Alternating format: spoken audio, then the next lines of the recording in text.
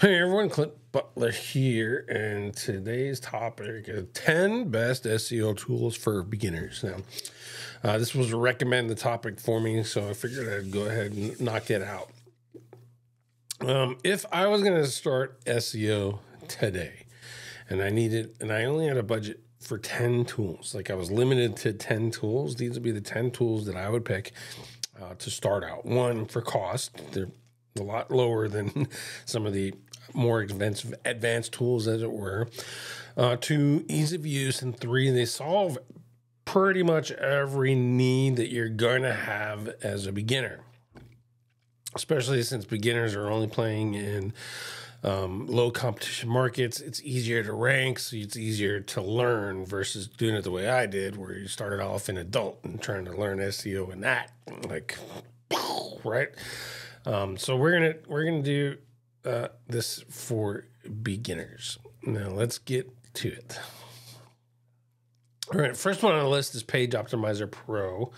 Let me see if I can get this stupid pop-up to go away. There you go. It is if you don't know where this came from, Kyle Roof started it. He was a Quora user from Ted Kubitis, and he created a spreadsheet in Google Drive that pulled out the on-page analysis from the Quora reports and made it way more user-friendly.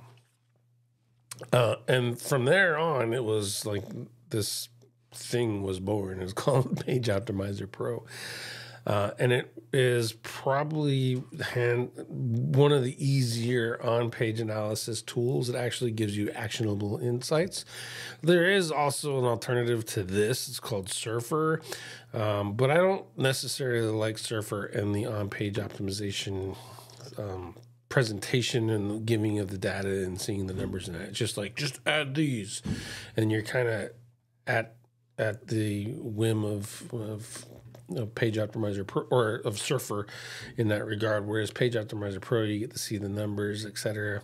And it's pretty easy to use, and it's a good interface. It's also, if you were just starting right now, then you can do this is good for VAs. Instead of trying to teach them something like Quora, for example, you can start them out on Page Optimizer Pro, and it's way easier to get some of this stuff done with this tool. So get yourself a Page Optimizer Pro account. The pricing option that I would use, or I would recommend, is probably the basic.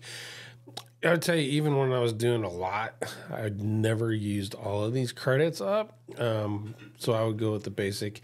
And then there's also this, the unlimited yearly. The thing with the unlimited is not necessarily unlimited, because if you run, you want to use NLP, AI, and EAT, and you're still only limited to 50 of those credits. So it's kind of up to you. This one and this one aren't necessarily much more expensive than each other, so just depending on how you want to pay. That's how I would go. That's number one, Page Optimizer Pro. Number two is Phrase. This one started out as an AppSumo deal. I get the lifetime AppSumo, and then after that, there's a $17 a month thing. So you see one document, you trial it for free, and you do the basic or the team. I don't think the AppSumo is there anymore, but you can certainly check. And there was an add-on that we paid for at the time for $15. But at the end of the day, this is actually a really good tool. You get some of the NLP analysis, the same that you would get in Pop. So generally, I recommend what you do is get your content optimized as best you can in Pop, pass the scores, bring it over here, and then you're going to get another score. There's another engine, pass it again, and then you're ready to publish. Again, if you're just doing basic SEO, just getting it started and learning. These two tools combined actually do great for you. So Phrase is number two. Number three is Corelite. There is Quora and Corelite. Corelite is actually a significantly easier. And if you see this example here of the report, that's really all it is. If you've ever seen a Quora report, it's a blown out spreadsheet. It's huge, all kinds of data right in your face. This is Corelite. The output is an HTML file, and it has just on page optimization stuff into it, and it's prioritized by what you should do, and that's it. It's really simple. It says unlimited websites, unlimited keywords, and all that stuff. It's only $125 a month. It's real good. I think it's a good price for it to use Corelite. Full disclosure, this tool has not been updated in over a year. Well over a year at this point. So it's still using the same data points, and it's still crawling like Quora would crawl, and it's still gathering a lot of the information. Does it have to be updated? I don't necessarily think so. I probably would have made some UI improvements by now, added a couple new features and changes, added a little bit of AI stuff to this by now if I was the owner. But at the end of the day, for what it's supposed to be doing, Corelite works perfect. So combine that with Pop, Phrase, and now Corelite. Next is Link Assistant. And this is, if you don't know, just search for Link Assistant. You're going to come in the SEO Power Suite. Your budget is going to dictate which plan you get. I recommend get the Enterprise plan, this one right here, because you can get all the unlimited projects, unlimited reports, and do a whole bunch of other stuff with that you might find in handy. Come in here when they really have deals and order as many years as possible. Like I order mine like 2 or 3 years in a row. That way I don't have to worry about it. But you want all 4 of these tools. Rank Tracker. It's a rank tracker. It's also a keyword research tool. You can connect to Search Console and do some more keyword research. There's tons of keyword research options in there, so you don't need another one. Rank Tracker will do it for you. Website Auditor.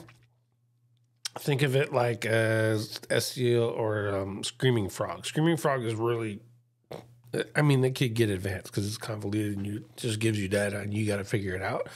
Whereas Website Auditor will run through and do it in a basic level. A VA can get a copy of Website Auditor and doing great. SEO Spyglass. Think of SEMrush and Ahrefs or Majestic, all those link building or link analysis tools. SEO Spyglass does it too. They have a decent database. You're obviously not going to get all of your backlinks, just like if you are running any of the other tools. You would have to combine them all to get all of them, but SEO Spyglass gets a very good representation of the backlinks that are coming to your website. And it's very useful for decision-making and competition analysis. And then finally, Link Assistant, so you can do outreach to actually build and get links. Typically, my use case like that, I create a funny email that's different than what everyone else is saying. Like, I want to buy, can you give me backlinks? Or I want a backlink on this article, please. Really, I take it to the other extreme and make a real funny email and send it to webmasters and send 200 emails out of there and get 10 free backlinks using Link Assistant. That's just way easier. And it's like the low-hanging fruits. You're not going to get something from a really, really stupid good site for free, obviously, but you can get some backlinks and start building your referring domains and the authority of the page, etc. Perfectly fine using Link Assistant. So those are 4. There's 4 more. Next, ChatGPT. If you're not using this, you should be using this. There's a whole bunch of interfaces. There's a whole bunch of tools. I mean, I even own a content creating tool that uses AI, and I still use ChatGPT more than my own tool that I own because I want to come in here to the source and get the information. Use ChatGPT and or Claude. Claude is actually doing pretty good at writing content, but ChatGPT is all around, hands down, probably the best one and the one that I use the most on a daily basis, especially with some of my advanced prompts that I use. So I would recommend that you stick with ChatGPT, get the $20 a month version so you can go crazy with it. If you're this is a beginner, so get the $20 a month one. There's free, but get the $20 a month one, and that'll be your best option there.